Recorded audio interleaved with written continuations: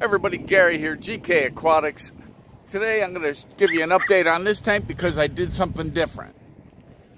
Okay, this was the 55 that was sitting outside, and I had to move it because of another project that is going in that place.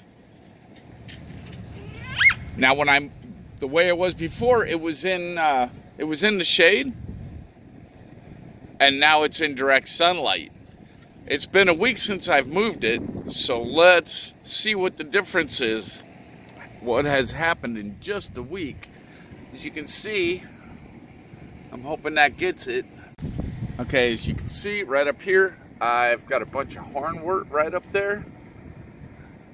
Now it appears to be covered with algae after just a week in the sun. Down on the cord for the heater too. Only one of the heaters is plugged in now because I really don't need two in there. But even the filter, it's probably actually plugged that filter up, so it's probably not doing much. I need to change that out with a larger pore sponge filter that I have. Now, a couple of positive things. Oh, tomorrow is water change day, so don't mind the mess. That'll all be gone tomorrow. A couple of positive things have happened. Look at how these electric blue Acaras have colored up. That is amazing. And look at how clear, crystal clear the water is. Oh, look, a couple bees on the flowers behind it. That's pretty cool too. But anyway, that's some interesting things that have happened. I'm going to let this go. Continue on this way. There's a couple guppies we've thrown in here too. I hope y'all can even see that. The Acaras don't seem to bother them.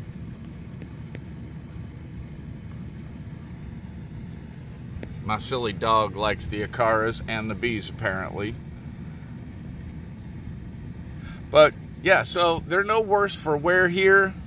I do have the top opened so that I will get some evaporative cooling, so it doesn't get too hot. Because we are in Florida, it's about 82 degrees right now, which means the tank,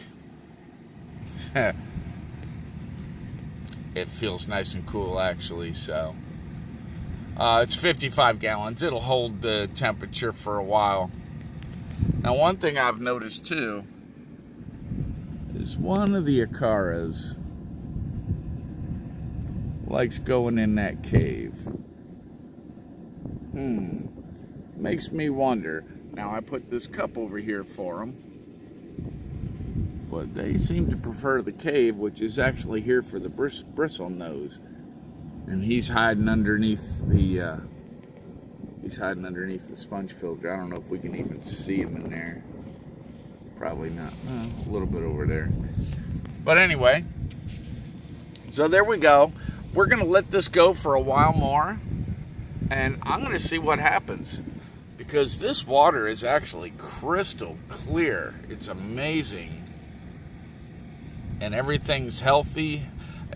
Algae is a plant, so it's going to absorb the nitrates and stuff, and some of the other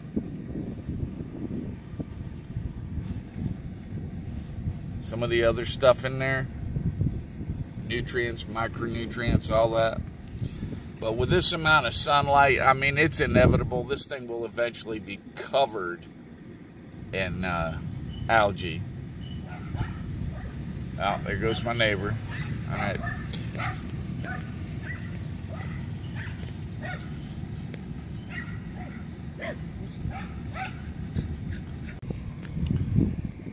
All right, now when I told you I moved this tank over here to make room for another project.